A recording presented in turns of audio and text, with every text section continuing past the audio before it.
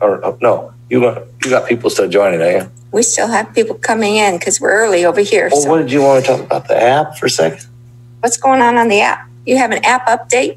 Yeah, well, I could just do that. A real quick app update at the new Apocalypse Watch. Mm-hmm. Let's see if I can got an app update. Pretty sure I do, right? Mm-hmm. Or am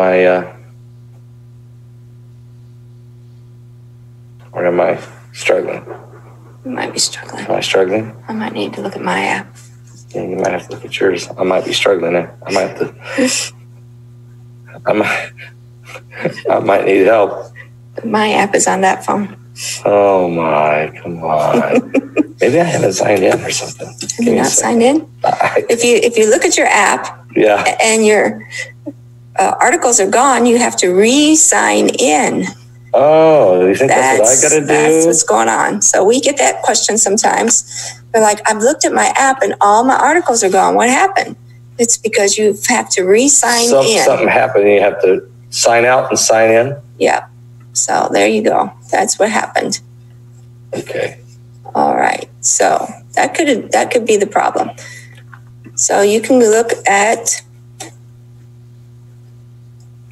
Yeah, and there's some things going on in Jerusalem. I can't see that far. You'll have to read them.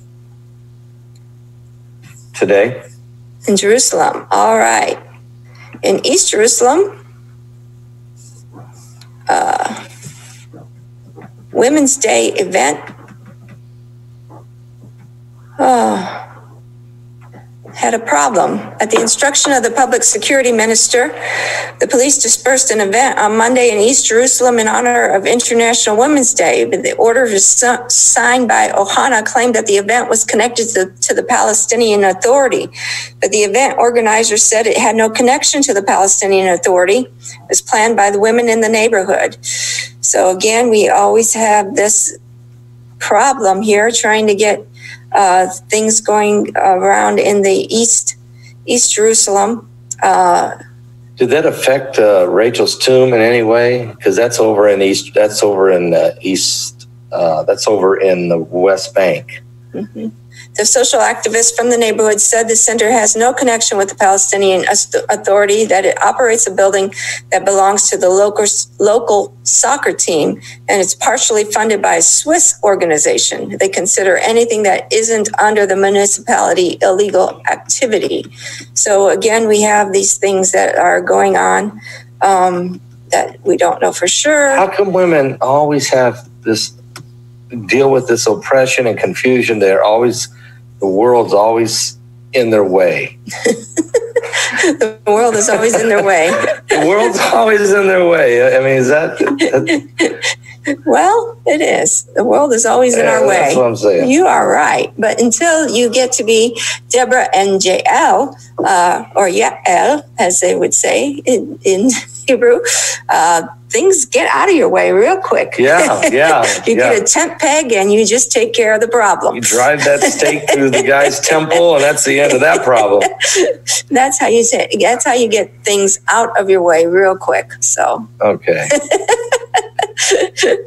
So there you go. So what's some of the headlines in Jerusalem there?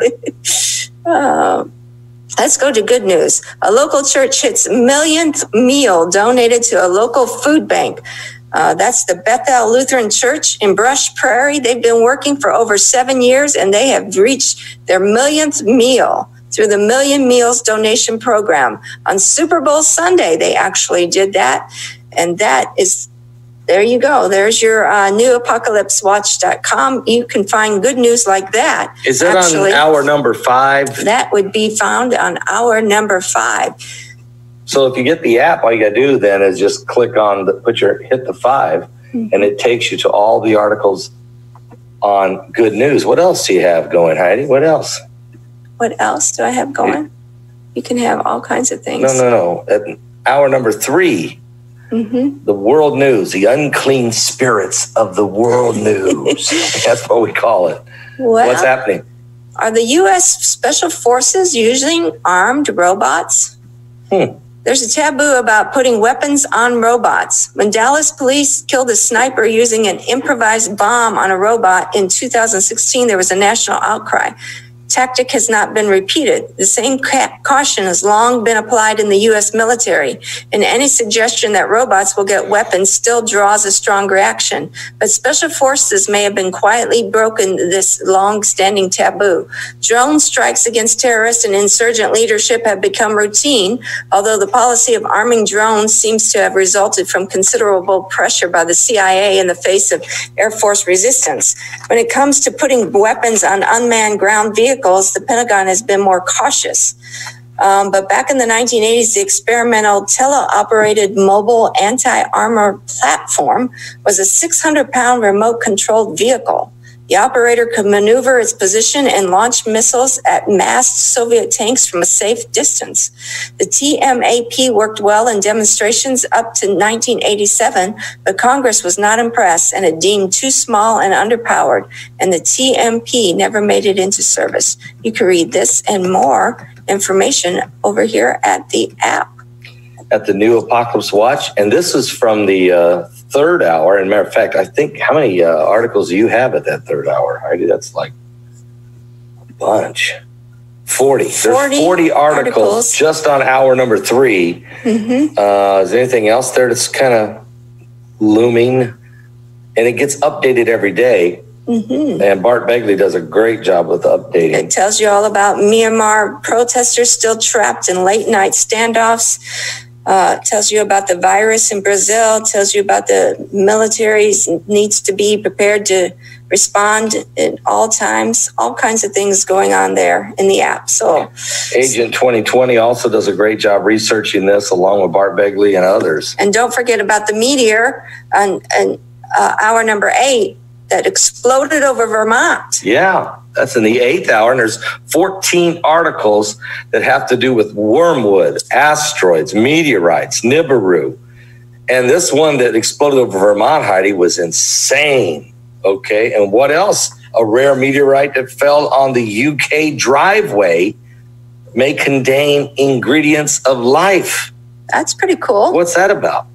Fireball that lit up the sky over the UK and Northern Europe on February 28th. Was an extremely rare type of meteorite. Fragments of the space rock discovered on a driveway in the Cotswold could provide answers to questions about the early history of the solar system and life on Earth. Almost 300 grams of the meteorite have been collected from a small Gloucestershire town of Wincombe by scientists who said the rock was formed of carbonaceous chondrite. The substance is some of the most primitive and pristine material in the solar system and has been known to contain organic material and amino acids, the ingredients for life. The Natural History Museum in London said the fragments were retrieved in such good condition and so quickly after the meteorite's fall that they are comparable to rock samples returned from space missions, both in quality and quantity. That is really, really cool. So that's another one of the articles that's on the Apocalypse Watch. Check it out. Besides all these 150 plus every day articles that are posted.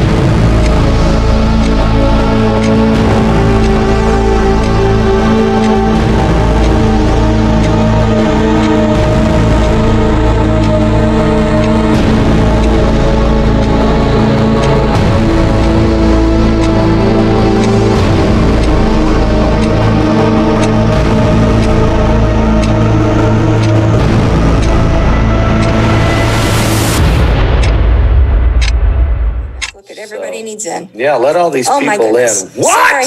Let all these people in. Okay, they're starting to join us everywhere out there. Cindy Wolverton, David Reed, Howard Farley, David Reed, Howard Farley.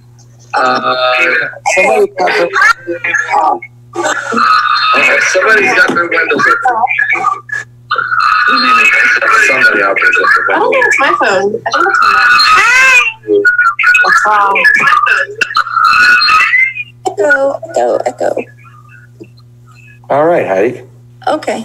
Anyway, there's 709 people like that are at YouTube, and we got a bunch of folks gathering over on Zoom. All right. And more waiting. All right, cool. Okay, this Pastor Brock Begley's also recording this, and then he'll be uploading this after we're done with all the graphics that will go along with this broadcast. So that'd be cool. I see Shelley Whelan is here, and she's one of our teachers as well. Yeah, and who's let's see, what night does she teach? Is she Wednesday? I don't know if she's Wednesday or Thursday. I don't remember. Mm-hmm. Mark Wolverton's here. I see him. Mm-hmm. All right. Yes. Wendy's here. All right, Heidi. All right. Does Pastor Wolverton want to lead us in prayer tonight? Be great. Have to unmute himself.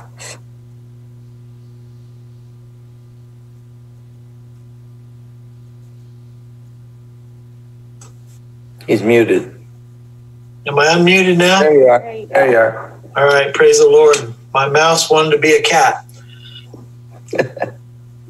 Well, Father, we just come before you now in the name of Jesus. We pray that you would work with the airwaves tonight. May you just bless and pour in. May you anoint the Begleys from on high as we speak about Daniel chapter 5. Don't drink the wine, especially with a bad cup. Thank you, Jesus, or a good cup. It's a good cup.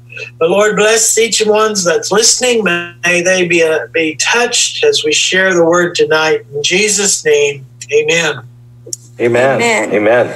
And we see Jerry here tonight as well. Jerry was at the service Sunday, so it's good to finally get to meet Jerry. That was really cool. We had a great lunch after church, and he was there along with Wendy. Mm-hmm. And they drove a long way to be at church Sunday morning, so it was really cool. Plus some other folks drove in. Yeah, we had a lot of people from our online church families getting to meet us here in Florida, so that's really, really cool. Yeah.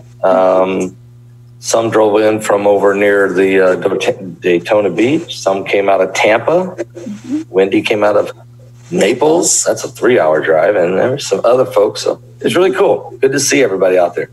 Heidi, what do you got for us? Daniel 5? Daniel 5. You want my Bible to read?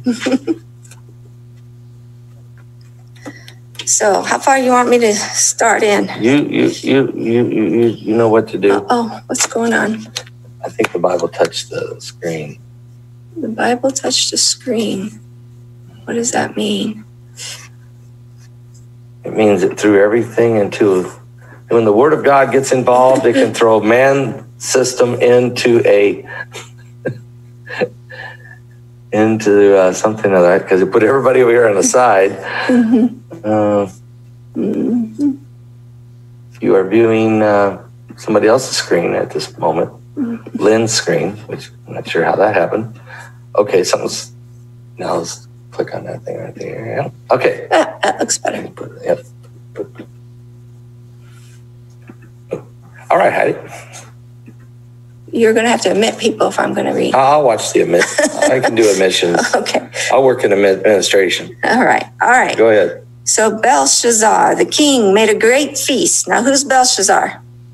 He's the king of the Babylonian Empire. Right. And he is, okay, so let's just back up a minute. So in Daniel 1, 2, 3, and 4, right? We were talking about King Nebuchadnezzar. Right. And so what happened with Nebuchadnezzar?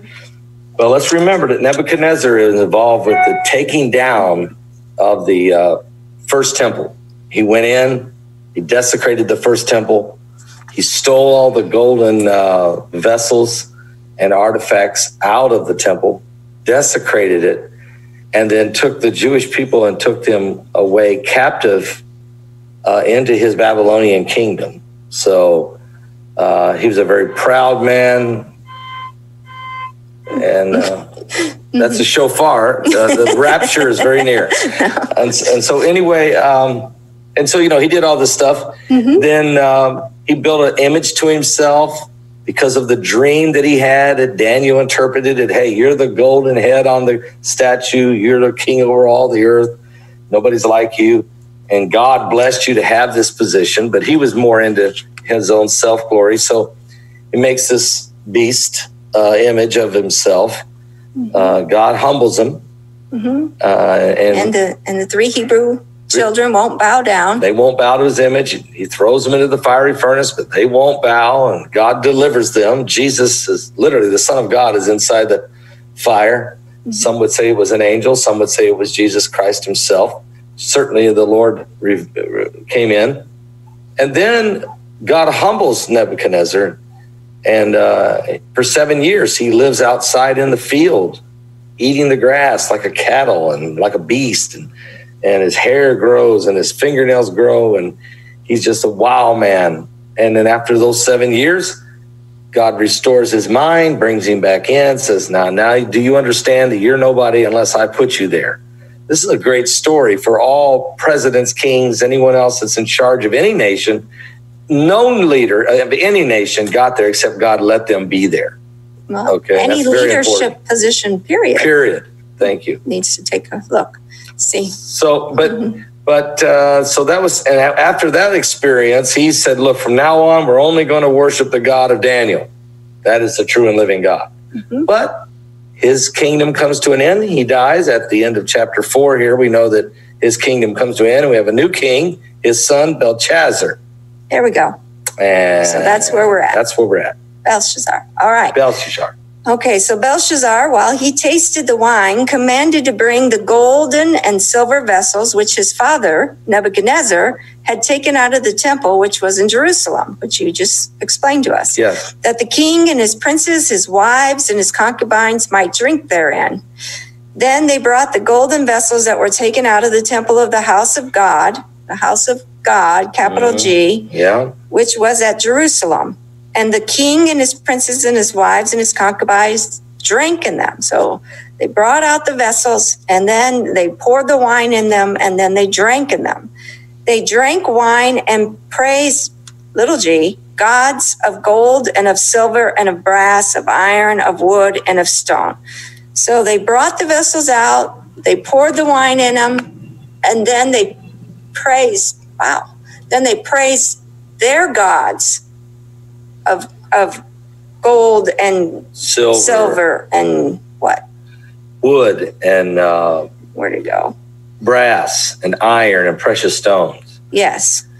Here's the point here, Heidi. That's pretty bad. It wasn't the wine that God was angry about, because they drank the wine and banquets every night. That's not the problem. The problem was going and getting God's vessels and deciding you're going to hold a party at God's expense and worship the idol gods. That was people do things wrong all the time, and you can find grace and forgiveness. But when you blaspheme God and his holy temple and his vessels, that's when you cross the line. So those vessels are sanctified. They're which sacred. Means they're set apart. Yes. So they're only to be used for the holy. Right, to worship the Lord and only the Lord. So that's the first part. Yep. They're set apart, sanctified. Yes. They're not to be used for anything else. So that's the first part. That's huge. So they've been taken out to be used for however they want to be used. So then they're not only taken out of their holy environment, but then they're used to be worshipped for idol gods. Now remember, the first commandment God said was, thou shalt have no other gods before me. So when you take his holy vessels that he's blessed and sanctified, and you decide to use them to worship other gods, you're committing a blasphemous act.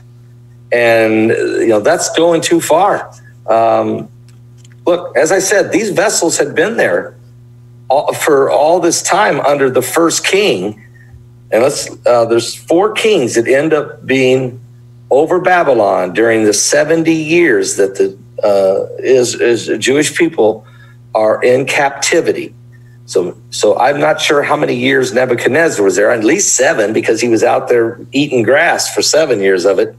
But during his entire kingdom reign, he did a lot of stuff like throw people into the fiery furnace. And, he did all kinds of stuff. And those vessels, he stole those vessels from the house of God. He even desecrated the house of God. Mm-hmm. And he took the children of Israel into captivity. And God allowed him to do all of that. And did not. And still didn't do anything to it for that, except when he stole the glory and said, I built this kingdom. Mm-hmm. That was the sin that God said, oh, no. I let you get away with a lot of stuff, but nobody steals God's glory. Mm-hmm. Remember the king who was eat from the inside out and worms in the book of Acts? King Agrippa. Mm-hmm. So that was the sin, Heidi, of blasphemy. Mm-hmm. And what happens now? His son's in charge. What does the son do? Oops. Like I said, they were having a party kings, and I mean, they're celebrating. They're eating the meal, drinking the wine. They did this every night. Mm-hmm. But they didn't. But when they went and got the God's vessels and used them to worship idol gods, that's the spiritual adultery, and God will not tolerate. Do you want to know something about Chrislam? You cannot create a new religion and take God's glory from him and share it with some other god.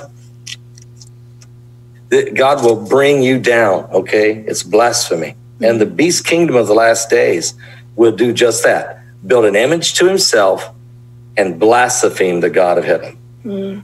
Anyway, I don't want to get too far into this. Well, you're right there. So, number 5. In the same hour came forth the fingers of a man's hand. What? And wrote against a candlestick upon the plaster of the wall of the king's palace. And the king saw the part of the hand that wrote. That would kind of freak you out, wouldn't it? Be kind of like the fingers. You know what I'm saying? And the king's countenance was changed, and his thoughts troubled him, so that the joints of his loins were loosed, and his knees smote one against another. This man was scared. This dude was scared. I mean, okay. And the king cried aloud to bring in the astrologers. Why do they always ask for the astrologers first? They always go get those stargazers, okay, and those crystal ball gazers, and tarot card readers. And what is the problem here? Okay. The Chaldeans, the soothsayers, and the king spake and said to the wise men of Babylon, whosoever shall read this writing and show me the interpretation thereof shall be clothed with scarlet and have a chain of gold about his neck and shall be the 3rd ruler in the kingdom. Now, I'm not sure who's the 2nd ruler. Well, maybe the queen. That could be. Okay, you got the king, the queen, and then Daniel. I mean, he's getting a high position in here, about like the Secretary of State here in America, or Speaker of the House even. Mm-hmm. Then came in all the king's wise men. Sugar, stop. Uh-oh. I got a question. Who's got What is a soothsayer? What's a soothsayer? Soothsayer, Heidi. It's like a fortune teller. Like a psychic. Like a psychic? Yeah. Yep. A fortune teller. Someone who looks into the future without God's anointing. Okay?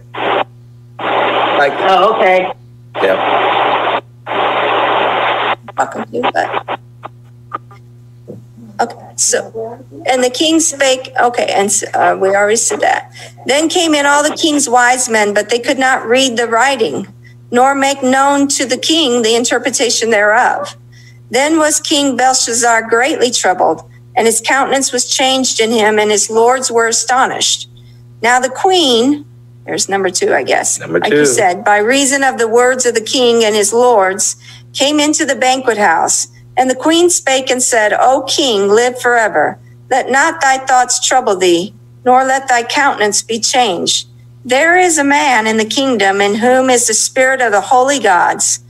And in the days of thy father, light and understanding and wisdom, like the wisdom of the gods, was found in him, whom the king Nebuchadnezzar, thy father, the king, I say thy father, made master of the magicians, astrologers, Chaldeans, and soothsayers. So she remembered that he was the one who could interpret the dreams better than any of the soothsayers and astrologers, remember? Mm-hmm. And they said that he had the wisdom of the holy gods in him. That's the way they put it. Yeah. For as much as an excellent spirit and knowledge and understanding, interpreting of dreams and showing of hard sentences and dissolving of doubts. How about that? Dissolving of doubts. Yeah. Man of faith. Were found in the same Daniel, whom the king named Belshazzar. And now let Daniel be called, and he will show the interpretation. Then was sugar's being a problem. I think she wants to eat a little can of food. Then was Daniel brought in before the king. And the king spake and said unto Daniel, Art thou Daniel, which art of the children of the captivity of Judah, whom the king my father brought out of Jewry? So isn't that interesting, though, that Belshazzar did not even, isn't that interesting that he didn't seem to know the story of Daniel, but his wife did, the queen did? Mm-hmm. I wonder what he was doing during all this time. You know, he's probably a little spoiled brat running around in the kingdom that his father, Nebuchadnezzar, was running. Okay. And he wasn't, again, he didn't study his history. Mm-hmm. He forgot about what his daddy said about we're only going to worship. Well, it's getting ready to tell you, though. I'm just saying. Before we get ready to go off on him, let's read 14. I want to go off on his kid so bad, but go ahead. I have even heard of thee, that the spirit of the gods is in thee, but maybe he's saying from his queen, and that light and wisdom, understanding and excellent wisdom is found in thee. And now the wise men, the astrologers, have been brought in before me, that they should read this writing and make known unto me the interpretation thereof. But they could not show the interpretation of the thing. And I have heard of thee that thou canst make interpretations and dissolve doubts. Now, if thou canst read the writing and make known to me the interpretation thereof, thou shalt be clothed with scarlet and have a chain of gold about thy neck, and shall be the third ruler in the kingdom. So here we go with the understanding of writing, understanding. Now, before he could understand the dreams, right? Here he needs to be able to understand ancient writing. You would maybe call this a mystical writing, I guess. Yeah. Obviously, it's a spiritual writing. Right. It's just depending on which side you're on or whose spirit, right? That's pretty big, yes. We're going to know it's God's spirit, but it's going to be made known to King Belshazzar whose God it is, right? Yep. And Daniel will be able to know. But see, again, here you are in the midst, Daniel is, but we all need to take notice of this because we could be found at any moment in the midst of a captivity of an evil kingdom. And we need to be able to have these kinds of tools of discernment, of being able to interpret dreams, of being able to interpret, in this case, Hebrew. Yeah, we better not just rely on Google. Mm-hmm. We might want to rely on God, and more than just that, or not more than, but in conjunction with that. Mm-hmm. I think the church is looking for if we're not careful, we're going to trust more in AI, artificial intelligence, instead of supernatural intelligence, SI. Mm-hmm. Okay? Mm-hmm. We need the gifts of the Spirit to help us discern, but we also need some people to actually study the ancient writings and the ancient languages, which is what God has called you to do, and you've been doing. I've been trying. Well, no, folks, I've been trying very hard. She's so humble and gives herself. She's so hard on herself.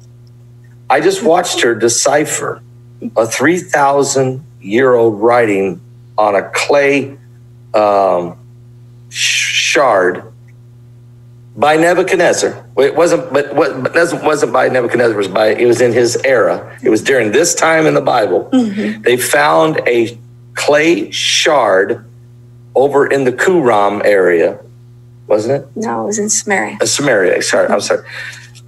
And it had inscriptions on it. And Heidi in her class was able to decipher the writing because it was in what language? Paleo-Hebrew. That's why she's been studying these things, because somebody's got to be able to understand the writing, the language, but also we got to understand how to discern through the Spirit of God. Mm-hmm. We have to notice Daniel not only could read the writing, he had the Spirit of the most holy God to discern what it meant. Interpret it, yes. Ancient writing of the hand of God, he could interpret it and read it. I mean, think about that. And think about that, though. If you find yourself in the midst of, a captivity, and that you've been elevated to the point that they know that you have something different than everybody else. You have the Spirit of the Holy God. And they know you have it. You have it in you, and you are the one who can interpret your way out of something, whether it's by the spirit of discernment, whether it's by you're able to read something that has come up, or whether you're able to interpret a dream that somebody has because you're able to discern it or whatever. You're able to pray, and maybe God gives you the interpretation. Mm-hmm. Let me just say that. I mean, the first time he had to pray and find out what the dream even was. The king wouldn't even tell him what the dream was. And he could tell the king the dream. That was Nebuchadnezzar, and the meaning. Right. Heidi, when the beast kingdom, as the beast kingdom, oppresses the body of Christ, they still know we have the Spirit of God. They fear it. The New World Order, the global elitists and the global players right now who are really anti-atheist, they fear us. They fear you. They fear the church, because they know you have supernatural power and understanding that they don't have. You have intelligence, not artificial intelligence, but supernatural intelligence. And they're afraid of you because they know you know. You can discern, you get spiritual intel that gives you directions where to go. How many people have been persecuted in the last 2,000 years in Christianity? God would lead them out, show them another path to get out of a situation because somebody in the group had the anointing, was the walking in the closeness of God and could receive that. Well, that's very relevant in war, actually. We heard that story of our sweet sister who's went on to be with the Lord. Her husband said that he was leading oil tankers out, and he was told by the Holy Spirit, don't go this way. Go this other way. And sure enough, there were IEDs along Even that though path. the intel that he was given by the U.S. government was to lead him this way, to the right. When he got to the fork in the road, the Holy Spirit said, you go the left. And all indications was the left is where the enemy was. And the U.S. intel was go right. But the Holy Spirit said, lead these guys to the left. And he did. And he led them through safely. And they were waiting on the other road. And they did kill some other soldiers who took the road they were supposed to take. So he disobeyed an order he had supernatural intel. Right. Supernatural intel. And and I'm sure he's not the only one with those stories. Matter of fact, one of our online church members, John Ward, who has been, I think he told me 30 some in deployments. Okay. Told me, numerous times that he would pray and the Lord would tell him where to take the men, where to go, and to avoid the Taliban, when he was in Afghanistan, numerous times. So which would you rather have, artificial intelligence or supernatural intelligence in these last days? Amen. All right. Well, we got to keep going here. I'm so sorry. Now, where did we leave off at? You have Daniel coming in to interpret the writing. All right. So, okay, I think we're at the 17th. Then Daniel answered and said before the king, Let thy gifts be to thyself. It's like, do I really need your gifts? And give thy rewards to another. Yet I will read the writing unto the king and make known to him the interpretation.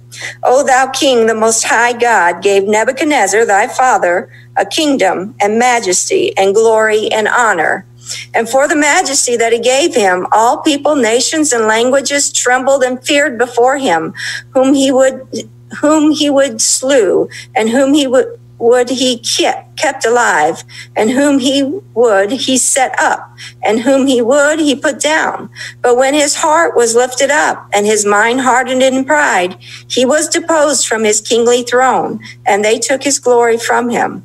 And he was driven from the sons of men, and his heart was made like the beast, and his dwelling was with the wild asses, and they fed him with grass like oxen, and his body was wet with the dew of heaven, till he knew that the Most High God ruled in the kingdom of men, and that he appointed over it whomsoever he will. And thou, his son, O Belshazzar, hast not humbled thy heart, though thou knew all this. Yep. You saw all of this happen to your dad. You saw that God gave him everything. You saw that he was the ruler over every person, animal and plant. Remember, we went through all of that, and yet he was lifted up with pride and he lost everything. You saw all that happen to your father, yet here you are. You've not humbled your heart, though you knew all of this, but hast lifted up thyself against the Lord of heaven, and thou hast brought the vessels of his house before thee, and thou and thy lords, thy wives and thy concubines have drunk wine in them. And thou hast praised the gods of silver, small g, gods of silver and gold, of brass, iron, wood, and stone, which see not, nor hear, nor know, and the God, big G, the God in whose hand thy breath is, and whose are all thy ways, hast thou not glorified. Heidi, secret societies, global elitists, Luciferians are doing the exact same thing right now. They know better. They know we got the power, and they are trusting Lucifer. They are worshiping, they're blaspheming, and they're literally calling on spirit cooking. They're doing everything they can to try to defeat the kingdom of God. And they know better, but they still think they are going to win. They don't have to submit to the God of glory. We're seeing a replay right now, and there will be a replay exactly the same way. It's coming. Then was a part of the hand sent from him, and this writing was written. And this is the writing that was written. Mene, tekla, upharsin. This is the interpretation of the thing. Mene, God hath numbered thy kingdom and finished it. Tekel, thou art weighed in the balances and art found wanting. Peres, thy kingdom is divided and given to the Medes and Persians. Then commanded Belshazzar, and they clothed Daniel with scarlet. Now you would think he would be so mad over this interpretation, wouldn't you? I mean, he just got done saying, your kingdom's done, finished. It's divided. It's done. But no, Nope. He went ahead and finished out what he said he would do with Daniel. Then commanded Belshazzar, and he clothed Daniel with scarlet and put a chain of gold about his neck and made a proclamation concerning him that he should be the third ruler in the kingdom. And in that night was Belshazzar, the king of the Chaldeans, slain, and Darius the Median took the kingdom, being about 62 years old. 62 years old. That very night, the very night that this man blasphemed against God with the holy vessels, his kingdom was found wanting. It was finished. It was divided. It was over. And the prophecy on the wall came to pass that night. And Daniel prophetically delivered that word. And you know, nobody wants to bring forth a word that is painful. Okay. And, you know, Daniel had to do that the first time with Nebuchadnezzar. Then he has to do it the next time with Belshazzar. And, you know, he does it anyway. It's like, look, I'm just going to tell you the way it is. This is the prophecy.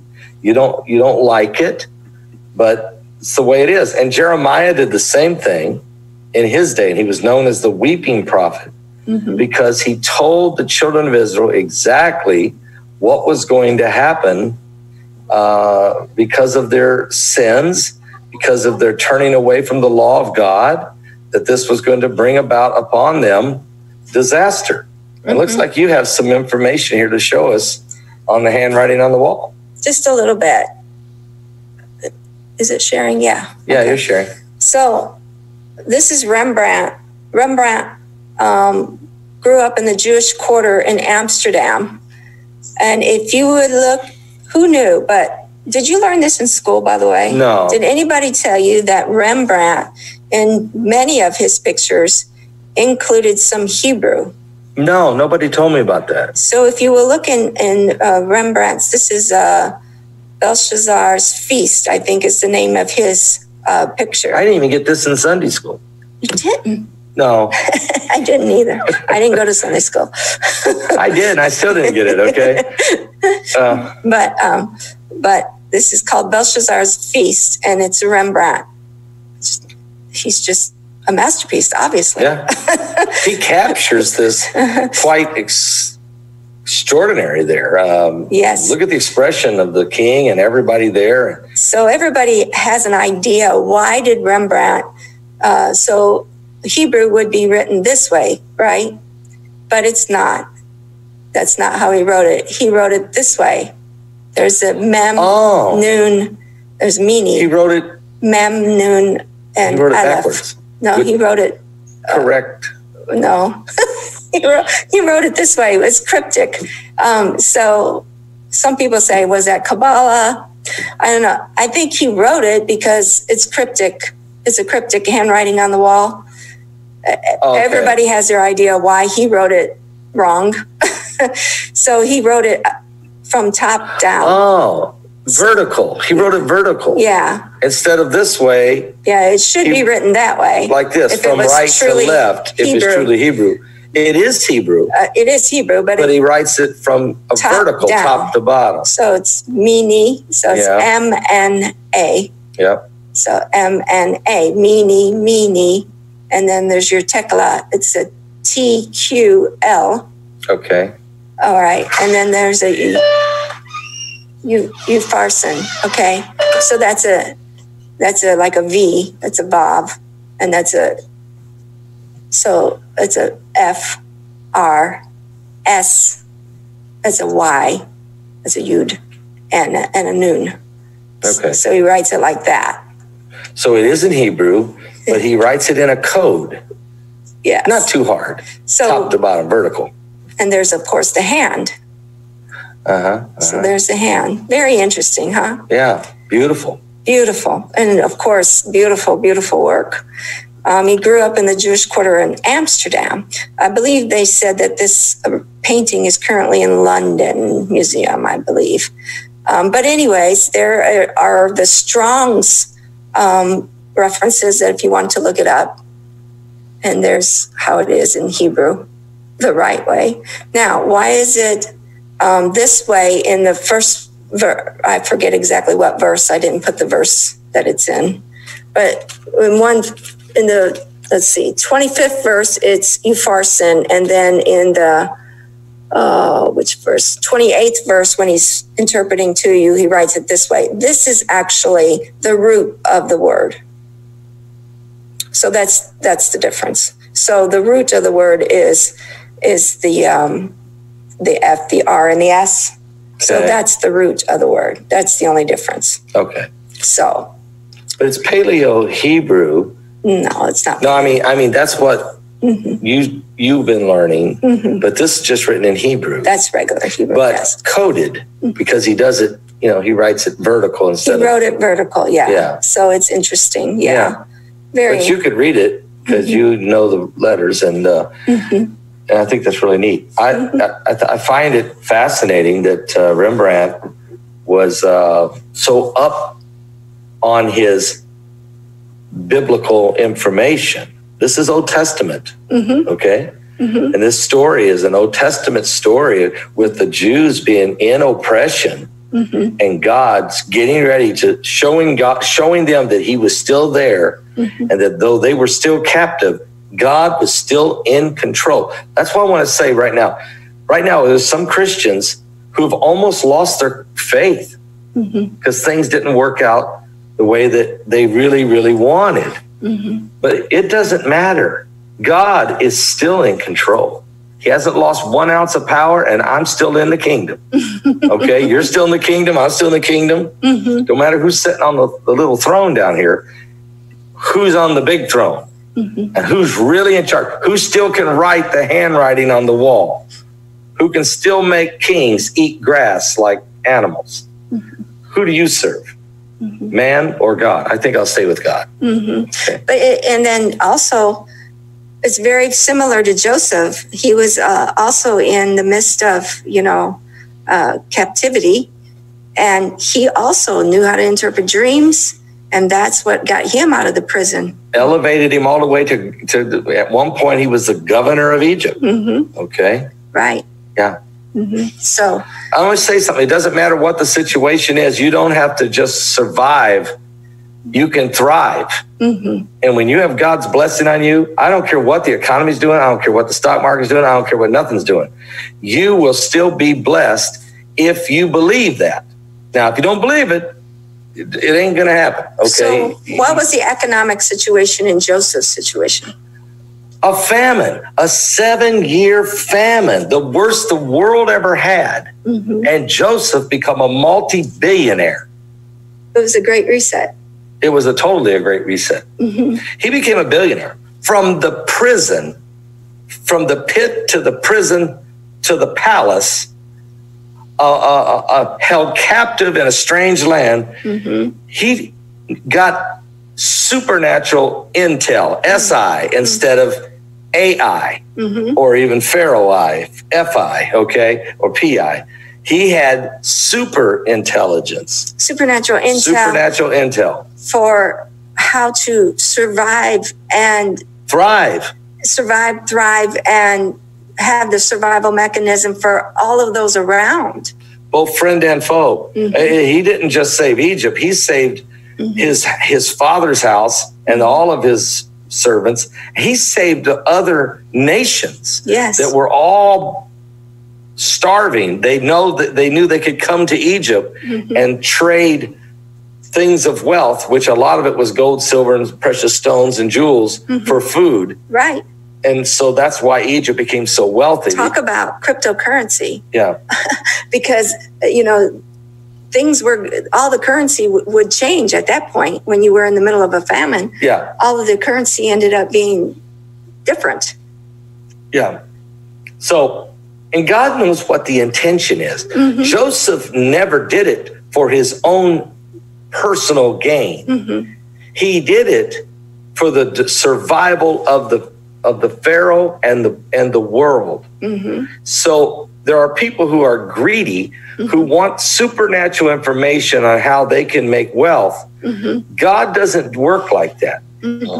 This is why you have to know the Bible. He said, it's in my power to give you wealth to establish the covenant.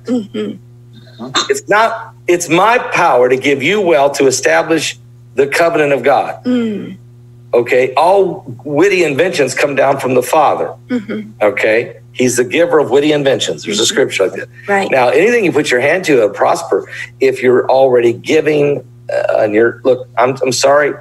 Some people get mad, but it's Malachi chapter 3. I'm just telling you, if you're a tither and you're faithful and you're responsible Christian, and you have your home church, you have your online church, whatever that is, this is where you're getting fed from the Lord. God will put on your heart to walk in obedience financially. When you do, you will be blessed. It doesn't matter what, come hell or high water, you will be blessed. And now supernatural blessings beyond that comes from being willing, let's say, to help establish God's kingdom. God will bless you just because you're doing his work. Okay. So it's just the way it is. And unfortunately, the world doesn't understand this thought of economics. No, and the world doesn't understand being stuck in the middle of a pit.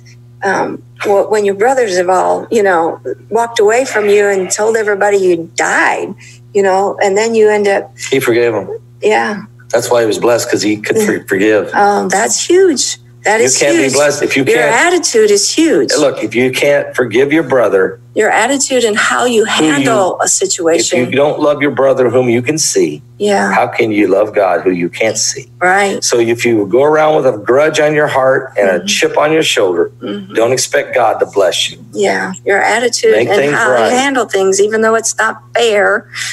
How many times have I had to call someone and say, I'm sorry for something I never did, knowing they did it to me. But the scripture says. But I did it anyway. And because the scripture says.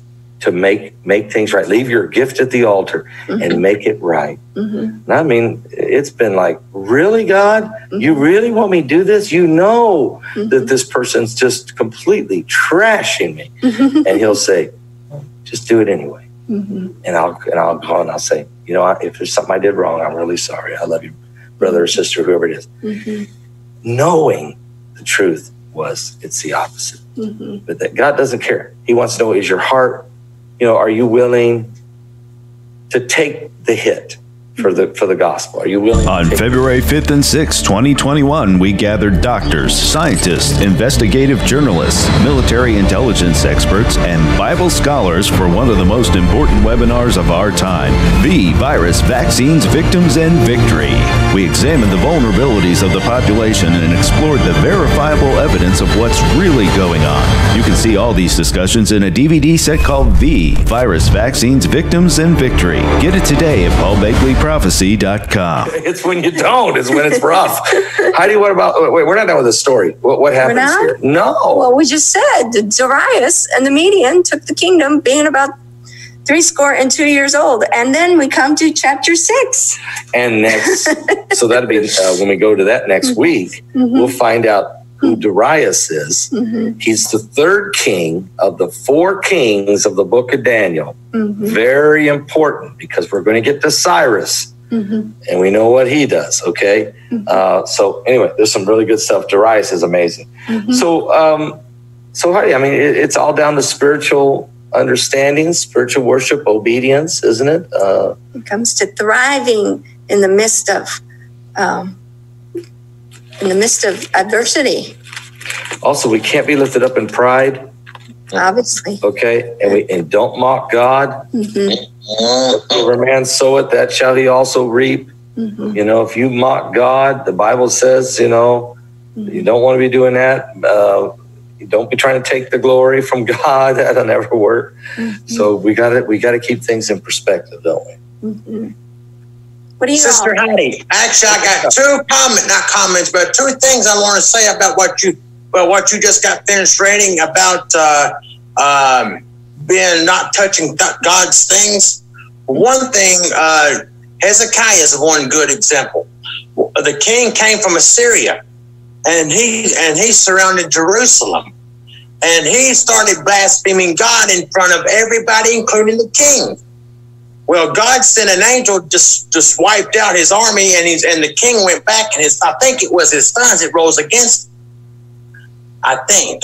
Number 2, I'm about getting really close to the book of Joshua. Now, God told the children of Israel, go, do not touch anything out, or don't take anything out of Jericho. Somebody took something. God told him not to, but he did it anyway. So when they went into battle, they lost because that individual did not obey what God told them not to do. Now, let me ask you this. Have you ever seen people do the complete opposite for what God was always tell us not to do? Maybe I might have done that. It's happened to me a couple times, and you'll get yourself in trouble if you do that. Yeah. And I also know what you're talking about, Brother Paul, because a few years ago I moved in Tribeca Towers, and a lot of people started accusing me of things and blaming me for things that I didn't do. So, ever since that happened, God started bringing things back from what the people of the Bible experienced. I experienced a little of that. Now, there's one person I had a hard time forgiving, which was the manager of the building. And I thought I'd forgiven him. God was really working on me on that one. It took me several times to get that out of my system. Well, when God goes to working on us, he'll finish it off. I mean, Yes, he will. He will finish. You can go the easy way, or you can go the hard way. Amen, go God's way, okay? Amen. Amen.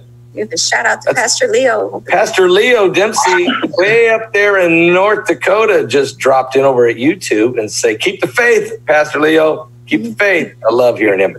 The other day, we was listening to him preach a little bit up there. He was standing outside his car in the cold, and he was just preaching a little on Facebook, I think it was. Such a blessing. So God bless you, Pastor. Somebody else got a question?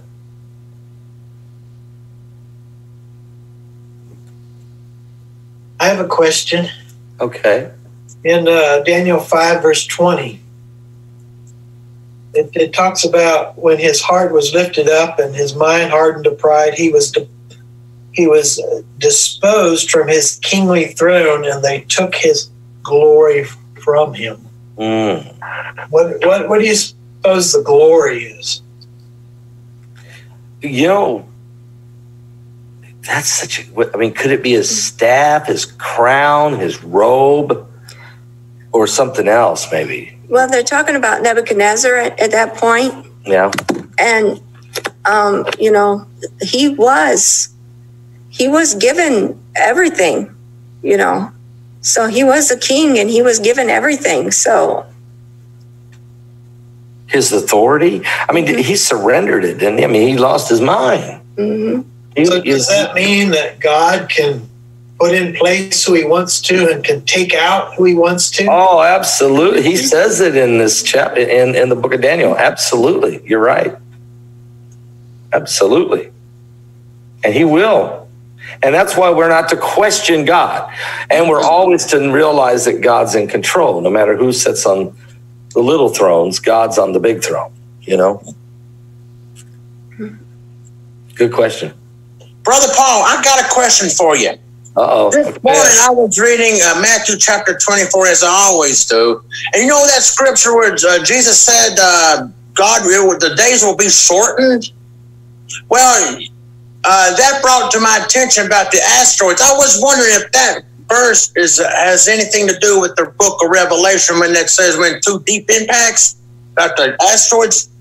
I was wondering, is that the same thing, or am I missing it there? Well, no, obviously the two deep impacts is going to happen. Okay, that's Revelation chapter 8. And it includes wormwood in the second impact. But in Matthew 24, Jesus does say, but because God would have to shorten the days for the elect's sake, lest there no flesh be saved. And he says it also in Mark 13. And why is this so important? In other words, I don't know if he's going to use an asteroid, or if he's going to use war or disease, or exactly how God's going to do it. But he will end time shorter than he was planning to, due to man's sin, due to man's unbelief, due to our wickedness. And exactly what the mechanism is he uses, I'm not sure. He's out there. God's looking at every asteroid that's out there. He can fling one our way anytime he wants to, and he can bring this thing to the end shorter than he was originally going to. And he's going to do this by some mechanism. I don't know exactly which one, but he is going to shorten the days. I was reading the same scripture myself earlier this week, and it was very important to me. The Lord even was talking to me about it and said, you need to let people know I'm coming sooner than I originally said. And this was the word I got, Heidi. I'm not tarrying my coming. I'm hastening sooner. I'm not going to tarry my coming. I'm coming faster than I thought it would because of our disobedience as a humanity. I'm talking about. I like that, Brother Paul. Actually, me and you got the same idea. I really like that, brother. We're connected to the same power source, I think, brother. Amen, brother. Amen. Amen. Someone else out there. Pastor, can you hear me? Yeah. Pastor Don, how you doing? Hey, Pastor Don, how you doing? We're doing great. Very good, very good. I just want to check on you. How are you doing? Well, you know, I'm going through these treatments, and it's intense, and I can tell you, it's tough. I'm on 7 treatments out of 60, and 53 to go. 53 to go. How long is it going to take? I mean, are we talking about a few months? It's 3 months. It's 3 months every day. 3 months. Okay. 3 months. Yeah. Are you still in Florida? Are you still in Florida? Yeah, that's where the treatments are being done. Yes. Okay. How far are you from the town of Winter Haven? I have no idea. Okay. My mom lives down there, and most of my whole family. It's the Florida version of the Dukes of Hazzard. I'm the one with college.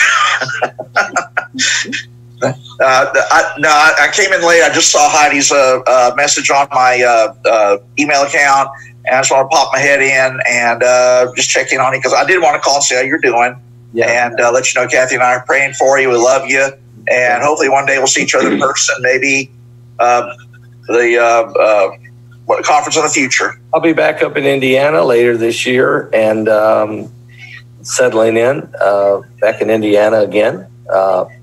But while we're doing the treatments, we're of course continuing to preach the gospel online and do everything we can, as well as I'm involved in preaching in the local church down here at the Good deal. At the Freedom Fellowship, which is a revival spirit. I prophesied Sunday. It was so powerful. The Lord moved so powerful in that church. They were on fire. There's a revival going to break loose. The pastor proclaimed it. And I'll be involved in that. So, yeah. Our pastor up here is emphasizing evangelism and revival and prayer for the area, and just pretty much in line with what y'all are doing down there. I don't doubt. Yeah, that's right. It's global. I mean, it's the end time harvest. Yes, coming. And I mean, to the point, like I said, since January, since 2021, there's we've been seeing so many souls get saved online. Pastor Sammy in India has been seeing souls being reaped in the harvest over there in the villages of India. He's been just going from village to village to village and sending so many pictures back of so many souls being saved in India. So it is a global harvest that's been taking place right now. Pastor Melvin here in Freedom Fellowship Church here in Florida is just on fire as well. So it is everything is just on fire right now for the end time harvest. It's amazing. Amen. Mm-hmm. On a side note, our mayor up here in Muskogee is a pastor, and every other week sometimes he'll take the council and anybody wants to join them downtown for a citywide prayer meeting, and we're very, very thankful for that. And at our pastors meeting every week, we're very grateful to have him, Mayor Coleman. Praise God. We need more Christians in leadership positions across America. Just like Daniel, Heidi, was in a leadership position even when the kingdom he was in was blasphemous. The king was blasphemous. Right. That's why I'm saying. Governor too. Yeah, so this is why it's so important that no matter who's on the little thrones, it's who's on the big throne. So because so many people are devastated and they think that the person who may be sitting in a position is going to completely dictate their life. Look, they can affect us, yes, but God controls my steps. My steps are ordered by the Lord.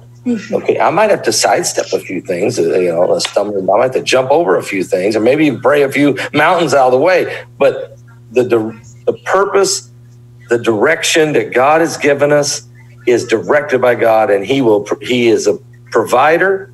He will blast a hole through a mountain if He has to, to get us where we need to go. And I'm not. Well, remember all those years ago, everybody thought the communist wall was never collapsed, and one little pastor in Romania brought down the entire communist government in like 2 weeks. Yeah. Everyone else just started saying, no, we're not going to obey, we're not going to obey. Next thing you know, the dictator's out and they're free. Dmitry Duduman, which Heidi, we met his grandsons, the Bodea boys, Michael and Daniel. Anyway, Dmitry Duduman was a tremendous man of God from Romania, as you speak of Romania. And of course, they were under the Iron Curtain. They were under the communist control, Soviet control. And Christianity was illegal. They confiscated Bibles, had burned down churches, had murdered pastors. Ceausescu was known as Dracula. Yeah. And he was arrested. Evil man. Dmitry Duduman was arrested, and they decided to execute him. They put him in a electric chair. Okay? And the man who pushed the lever, the current came back and electrocuted him. And Duduman was survived. Right. So later they tried a second time to execute him by electric again. And when they pushed the lever, it electrocuted 4 or 5 men in their chamber. It's an amazing And he walked away. And you know what they did? They said, the president have them back on. Said, send this guy to America. Don't try to kill him again. Just get rid of him. Send him to America. And he came to America and began a great evangelistic ministry over here in America. We've had Michael the director of Voice of the Martyrs, Richard Vrumbrand, he was from Romania too. And his headquarters up here a few miles up the road. There's some of the most powerful Christians in the last 100 years have come out of Romania. I mean, there's unbelievable prayer warriors and prophecies.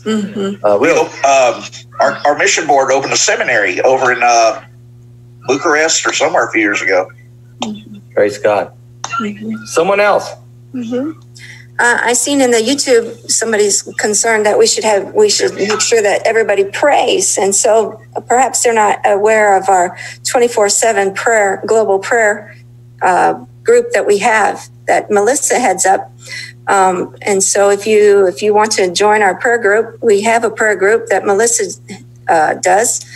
She organizes, and we have 24/7 prayer going on. People are praying every hour on the hour, several people deep. And we have that prayer group going on all the time. Also, we have at our website at paulbegleyprophecy.com, you can go and put your prayer request, post it on the prayer wall. And what Miss ZD then goes through and identifies these every day. And if there's, to protect people's confidentiality, we don't give the last names out. We protect the identity of people who may be ill or whatever the situation is. And she reposts it then on the prayer wall so that everyone can see it. And people come and pray daily. And there's a lot of, I know Pastor Wolverton, and we got a lot of folks that check that every day, multiple times a day. I think Pastor Wolverton checks it 3 times a day, and they pray for needs on the prayer wall. So I think I agree with this person that just texted, whoever that was, that we need to pray. Absolutely. Yes. Prayer is the key. And we have Rachel's heart right now. We have a very critical situation of a 16-year-old little baby, a 16-day-old little baby. 16 days old. Her name is Sally Lynn, that we've all been praying for. And then, of course, we have Gabrielle, who's 7 months old, I believe.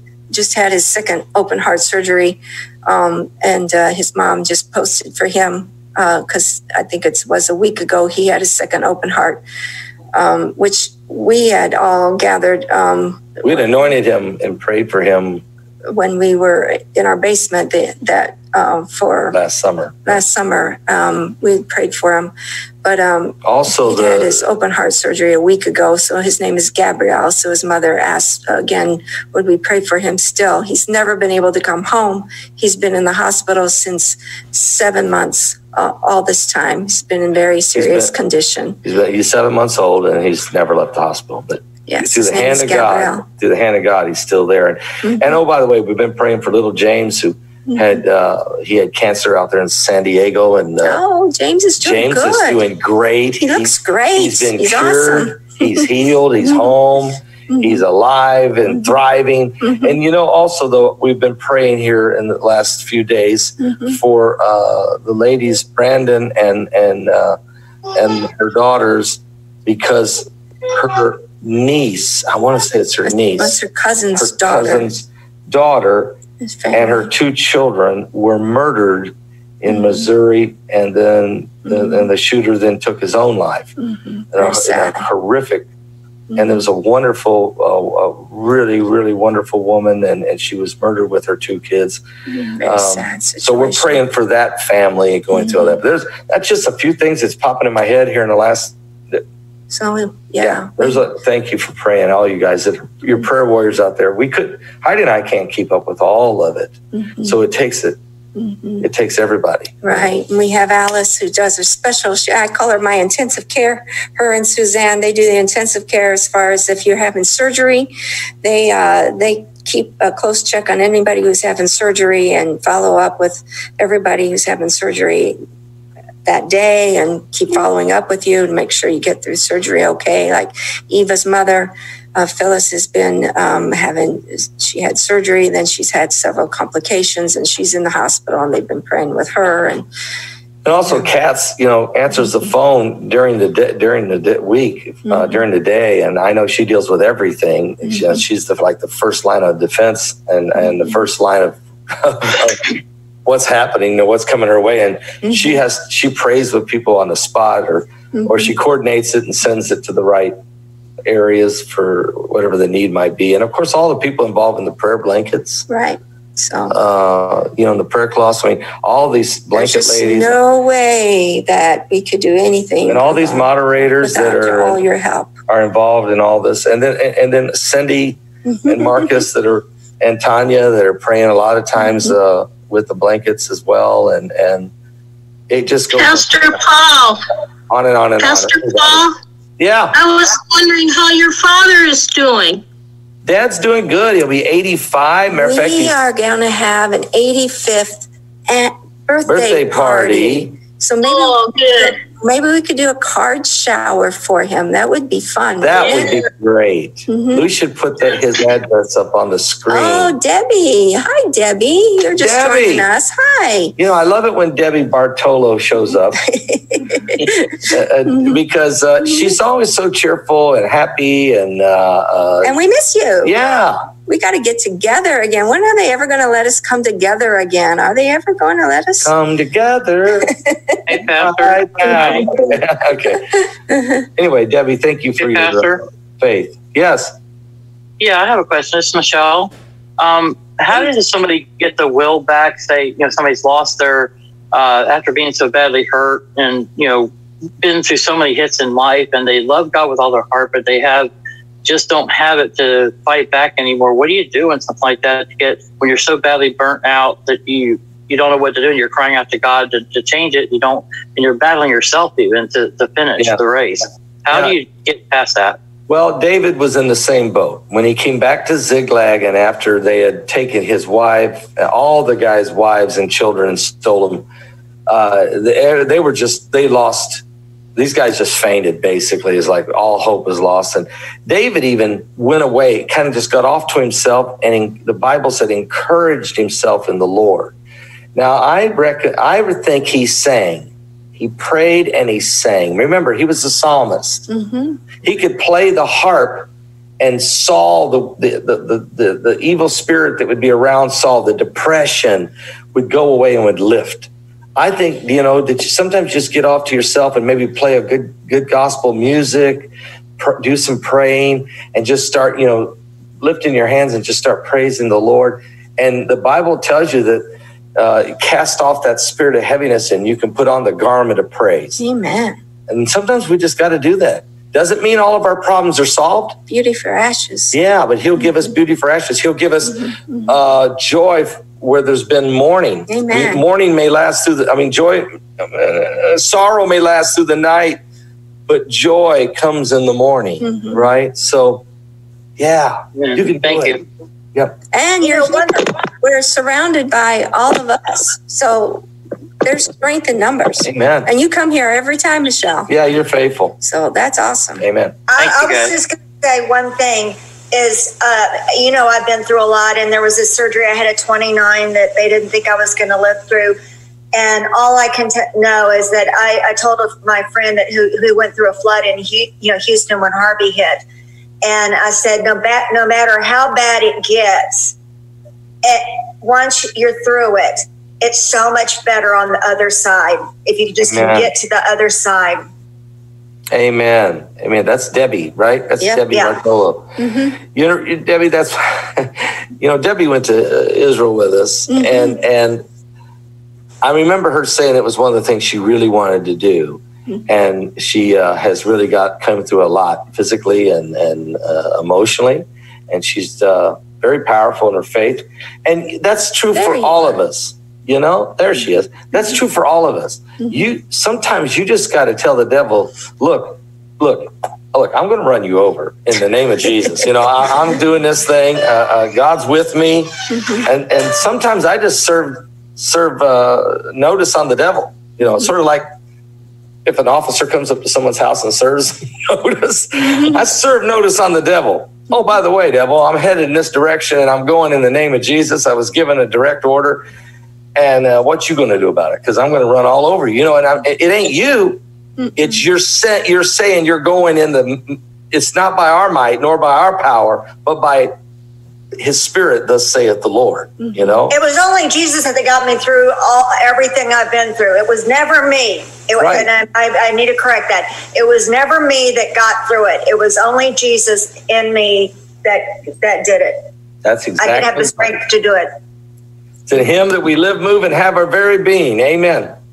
And another way. Oh, go ahead. Yeah, another way of overcoming that is also helping somebody. Pastor Howard. When you help somebody, there we go. God will fill you full of joy for just reaching out to somebody in his name. You just made my day, Pastor. You just made my day when I can see a palm tree and the ocean. Yeah. I'm sitting in my house, right? Right, yeah. But you're right. If you help someone, then it gets the focus off of you and what we're going through.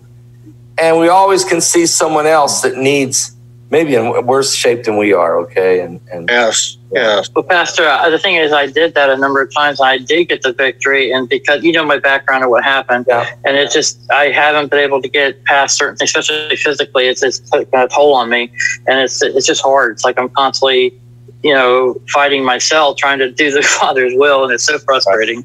And But you're doing it, Michelle. You're here. Yep. You're here. Yeah. Oh yeah, I'm never giving up. But I just get so I don't know how to do it. I just keep praying. So, Father, how am I supposed to get? Because I know the last time I get up, I will stay up because what I've gone through and got to the core has been dealt with, everything. But it's like the lingering tough stuff that I learned to cope with is what still hangs on, and that's kind of learning how to change that coping mechanism and everything alone with the Lord is not easy because I'm in a total isolated situation, which is not a bad thing for me right now. It's just hard. It's hard. And I'm just going to be honest. I've been trying to be quiet, stay to myself and, let the Lord do what he wants to do. But it's just, I don't know how to explain it. I'm trying really hard. I want to finish the Father's will. I don't know quite what the issue or why I'm having such a hard time doing it this time. Maybe I'm just,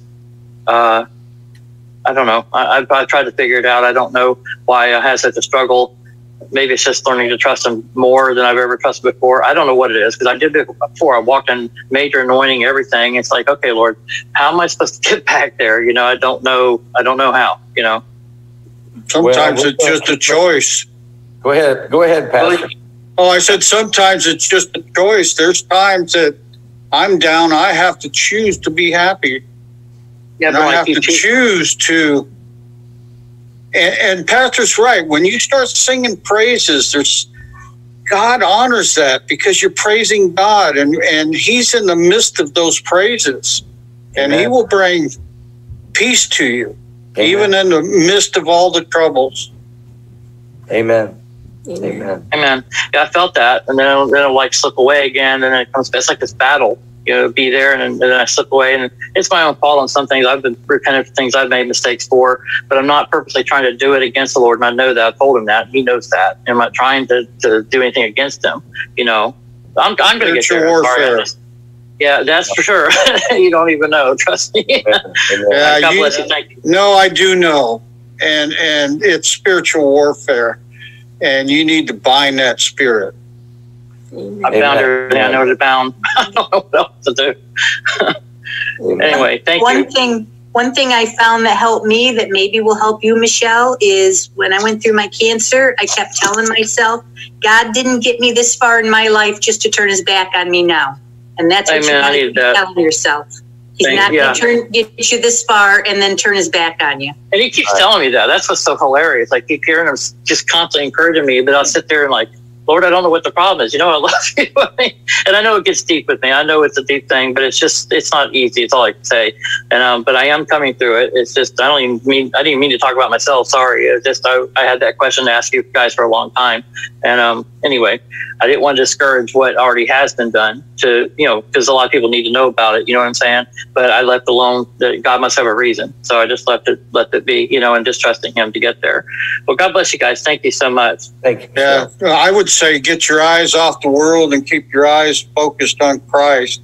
Because if you look at this world, it's depressing. Oh, I know.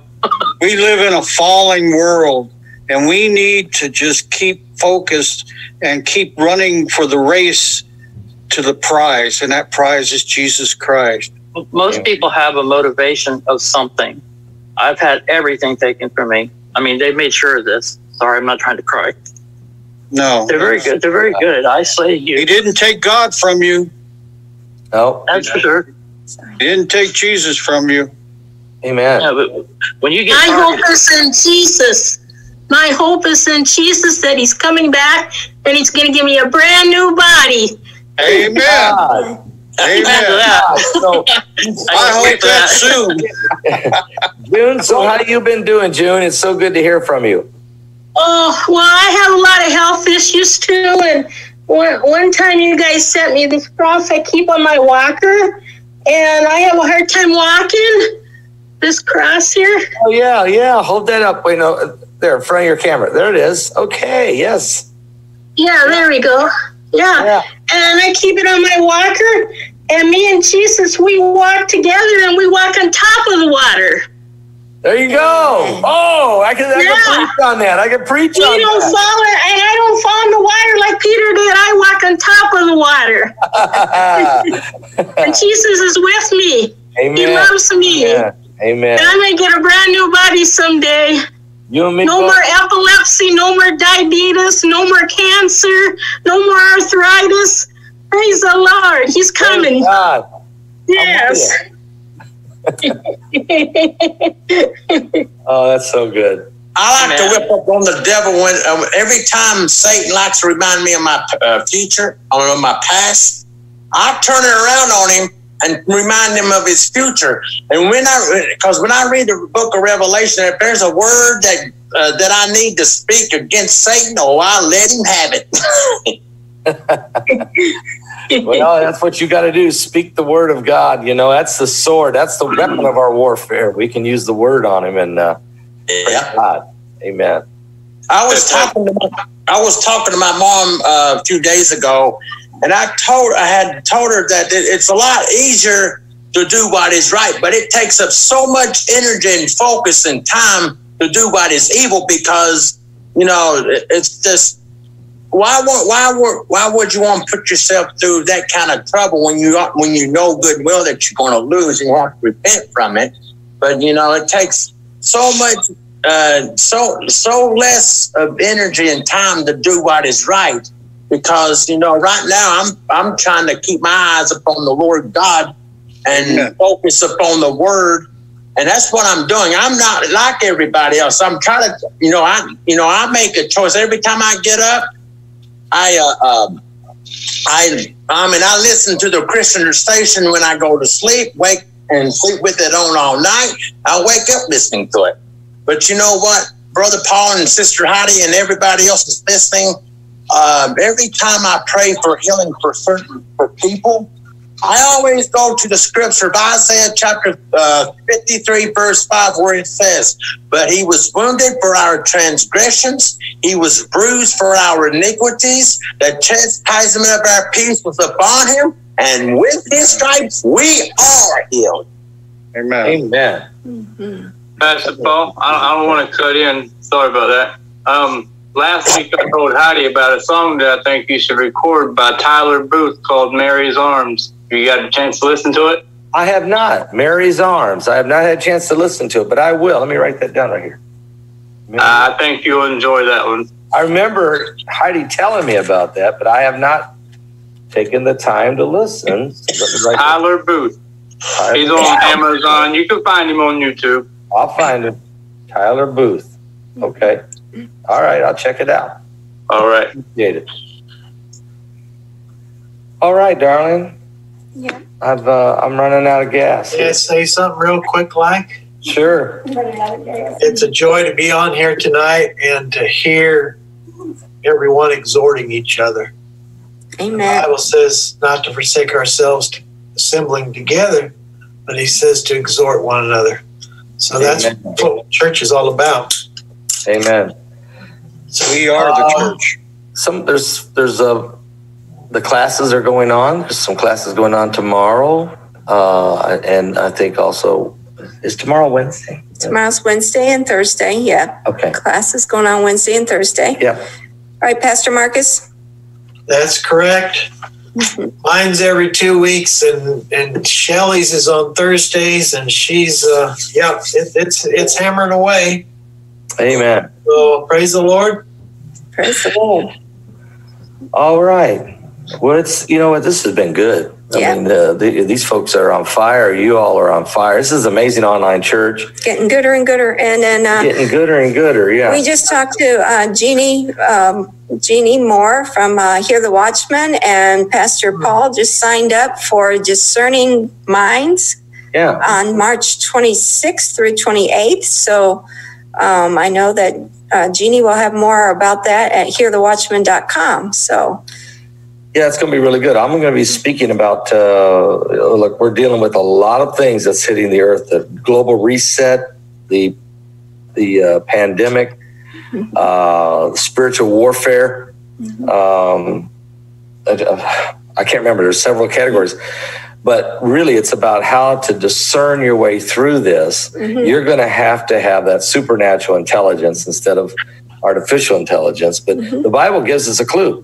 It says that you put on the helmet of salvation. Okay.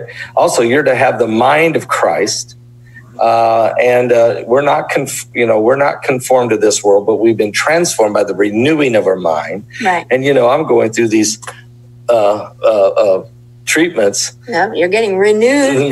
My mind's getting renewed every day. So it's in the Word. I mean, and guess what? It's one thing is I do get 20 minutes out of these 2-hour treatment where I can just listen to the Word of God. Amen. And